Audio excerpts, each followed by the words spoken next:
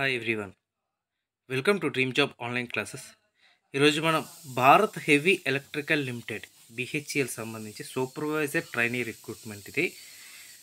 ఇది direct recruitment, direct jobs. ఇవి ఒక విధంగా చెప్పాలంటే ఇండియన్ నావీ చార్జ్మెన్స్కి ఎలా ఉందో జాబు, అలాంటి జాబ్ అనమాట. ఇది సూపర్వైజర్స్ జాబ్. సో ఇది permanent notification. So all over India ఉంటాయి మీకు పోస్టింగ్ అనేది. సో దీని బేసిక్ ఏంటి, ఎలిజిబిలిటీ ఏంటి, అలాగే ఫీజు ఎంత పే చేయాలి, ఆన్లైన్ ఎప్పటి నుంచి స్టార్ట్ అవుతుంది, ఇవన్నీ కూడా ఈ యొక్క వీడియోలో మనం డిస్కస్ చేసుకుందాం. అలాగే మన యొక్క ఈ డ్రీమ్ జాబ్ స్టడీ ఛానల్ని సబ్స్క్రైబ్ చేసుకోండి. అండ్ నెక్స్ట్ ఎవరైతే జాబ్స్ ప్రిపేర్ అవుదాం అనుకున్న వాళ్ళు మన యొక్క ఛానల్లో పీడిఎఫ్లు ఉంటాయి కదా, ఆ పీడిఎఫ్లు ప్రిపేర్ అవ్వండి. మనకి ప్లేలిస్ట్లో కూడా వీడియోస్ ఉన్నాయి, మెకానికల్ మీద కానీ, సివిల్ మీద కానీ, ఎలక్ట్రికల్ మీద ప్రతిదీ కూడా. సో అవి కూడా ప్రిపేర్ అవ్వండి. ఇవి వచ్చేసరికి సూపర్వైజర్ ట్రైనీ, మెకానికల్, అలాగే సివిల్, అలాగే హెచ్ఆర్ హ్యూమన్ రిసోర్స్. ఇవి టోటల్ వేకెన్సీస్ ఉన్నాయి. బిహెచ్ఎల్ పవర్ సెక్టర్స్లో వచ్చేసరికి సివిల్ అన్రిజర్వ్డ్ 14 వేకెన్సీస్ ఉన్నాయి. ఈడబ్ల్యూఎస్ 3, ఓబీసీ 8, ఎస్సీ 3, ఎస్టీ 2, టోటల్గా 30 వేకెన్సీస్ ఉన్నాయి. ఇంకా మెకానికల్ కూడా 30 వేకెన్సీస్ ఉన్నాయి. హెచ్ఆర్ వచ్చేసరికి 5. ఇక కార్పొరేట్ ఆఫీస్కి వచ్చేసరికి 5. హెచ్ఈపి భోపాల్ ఒకటి ఉంది, అది హైదరాబాద్ అయితే ఒకటి, తిరుచి ఒకటి, హరిద్వార్ ఒకటి ఉంది. ఇక్కడ మీకు డౌట్ రావచ్చు, ఇక్కడ హెచ్ఆర్కి పర్టికులర్గా లొకేషన్స్ ఇచ్చారు, కాకపోతే సివిల్కి మెకానికల్ లొకేషన్స్ ఇవ్వలేదని. ఇది ఆల్ ఓవర్ ఇండియాలో ఉంటాయి. సో అది హైదరాబాద్ అయినా అవ్వచ్చు, వైజాగ్ అయినా అవ్వచ్చు, ఎక్కడైనా అవ్వచ్చు. సో మీకు జాబ్ అయితే మాత్రం ఎక్సలెంట్గా ఉంటుంది. ఇంకా జాబ్ స్పెసిఫికేషన్స్, అసలు ఎడ్యుకేషన్ క్వాలిఫికేషన్ ఏంటనేది ముందు చూద్దాం.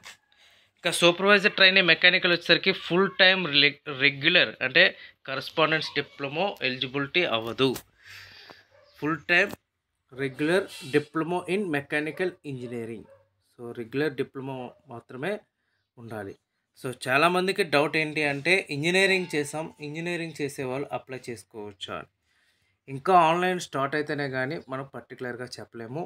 ఆన్లైన్ స్టార్ట్ అయిన తర్వాత మనం చెప్పొచ్చు మ్యాక్సిమం అప్లై చేయొచ్చా లేదా అనేది. ఆ ఆన్లైన్ అనేది 27th నుంచి స్టార్ట్ అవుతుంది. సో 27th తర్వాత మీకు అఫీషియల్గా నేను ఇన్ఫర్మేషన్ అయితే ఇస్తాను. ఇంకా మినిమం 65% మార్క్స్ అయితే మాత్రం పక్కాగా ఉండాలి. ఇంకా ఎస్సీ ఎస్టీ క్యాండిడేట్స్కి అయితే 60% ఉండాలి. ఇక ట్రైనీ సివిల్ వచ్చేసరికి సేమ్ డిప్లొమా సివిల్ అడిగారు. సో ఎవరైతే బీటెక్ ఉన్నారో వాళ్ళకి నేను రేపు అఫీషియల్గా నేను గ్రూప్లో మీకు ఇంటిమేట్ చేస్తాను.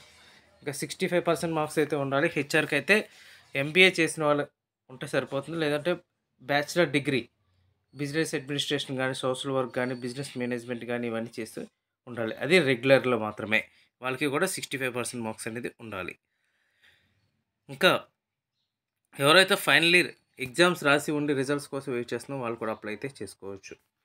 ఇంకా ఏజ్ రిలాక్సేషన్ ఇవన్నీ కూడా ఇచ్చారు.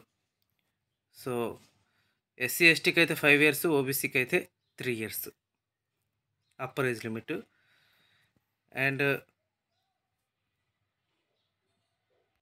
ఇంకా సెలక్షన్ ప్రాసెస్ ఎలా ఉంటుంది అంటే, సెలక్షన్ ప్రాసెస్ వచ్చేసరికి కంప్యూటర్ బేస్డ్ టెస్ట్ మాత్రమే ఉంటుంది. ఇంటర్వ్యూ అది ఏమీ ఉండదు, ఓన్లీ ఎగ్జామ్, తర్వాత డాక్యుమెంట్ వెరిఫికేషన్ అనేది ఉంటుందన్నమాట. ఇంకా ట్రైనింగ్ అనేది 1 year ట్రైనింగ్ అనేది ఫస్ట్ ఇస్తారు. వాళ్ళకి అప్పుడు బేసిక్ పే వచ్చేసరికి 32,000 అనేది ఉంటుంది బేసిక్ పే.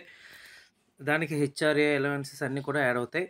తర్వాత ఆఫ్టర్ 1 year 33,500 బేసిక్ అయితే వస్తుంది.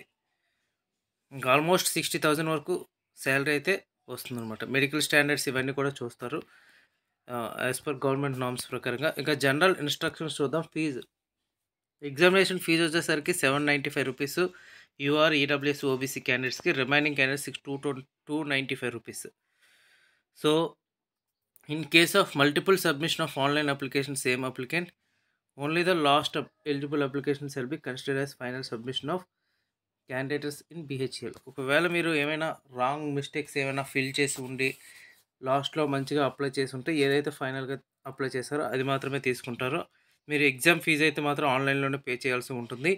ఇంకా టెస్ట్ సెంటర్స్, వెన్యూ అది మీకు 3 choice వరకు ఇస్తారో అవి మీరు పెట్టుకోవడానికి ఛాన్సెస్ అయితే ఉన్నాయి. ఇవన్నీ కూడా ఆన్లైన్లో అప్లై చేసేటప్పుడు జరిగే ప్రాసెస్ అనమాట. సో దీని లాస్ట్ డేట్ వచ్చేసరికి 25 November 2023. సో 27th నుంచి ఇది ఆన్లైన్ అనేది స్టార్ట్ అవుతుంది. ఇంకా ఏమైనా డౌట్స్ ఉంటే నెక్స్ట్ వీడియోలో నేను క్లియర్‌గా నేను మీకు ఇన్ఫర్మేషన్ ఇస్తాను. మాక్సిమం మీకు డౌట్స్ ఏంటి అంటే బీటెక్ వాళ్ళు అప్లై చేయొచ్చా లేదా అనేది. సో, అది కూడా నేను మీకు క్లారిఫికేషన్ అనేది ఇస్తాను. Okay friends. Thank you very much and all the best.